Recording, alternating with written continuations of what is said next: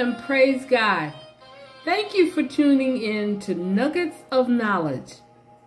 In this scripture, Jesus talks about signs that foretells his return. It's Luke chapter 21, verses 25 through 28. And it reads, "There will be signs in the sun, moon, and stars.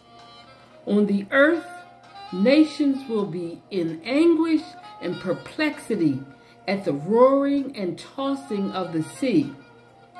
Men will faint from terror and be apprehensive of what's coming on the world. For the heavenly bodies will be shaken. At that time, they will see the Son of Man coming in a cloud, with power and great glory. So when these things begin to take place, stand up and lift up your heads, because your redemption is drawing near."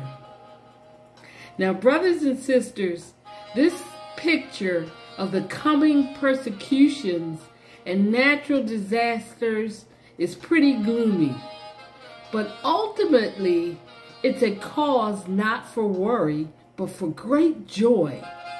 When believers see these events happening, they'll know that the return of our Messiah is near, and we can look forward to his reign of justice and peace. Rather than being terrified by what's happening in our world, we should confidently await Christ's return to bring justice and restoration to his people.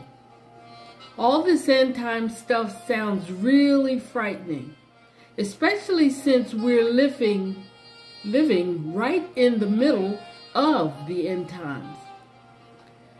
But if you focus on the peace of Christ Jesus, you'll be able to weather the gloomiest of storms, because you know all this will be over soon, and we're going home to be with Christ Jesus.